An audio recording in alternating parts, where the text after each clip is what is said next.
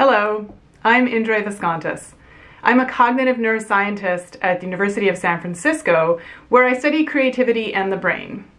And I'm a musician. Most recently, I've turned to directing operas. So you could say I practice what I preach. I'm also on the leadership team at the newly formed Sound Health Network. This is an initiative of the National Endowment for the Arts and the University of California, San Francisco. And our goal is to promote research and public awareness of the impact of music on human health and well-being. There are so many ways that humans use music strategically. I like to say that it's a Swiss Army knife rather than a sledgehammer. And that's why I'm really excited to be part of the scientific advisory team at Rubato.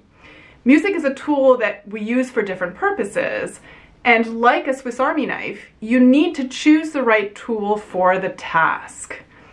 That's where Rubato can help. Not only can the technology suggest playlists and specific pieces of music depending on a person's needs, but it can also help us understand this human obsession of ours, one that has been found in every culture for as long as we've been civilized, and even probably long before that.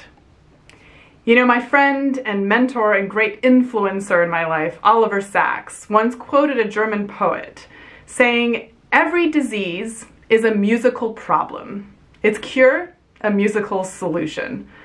My hope is that with Rubato, we can better understand how music affects us and how we might optimize its power to improve our lives.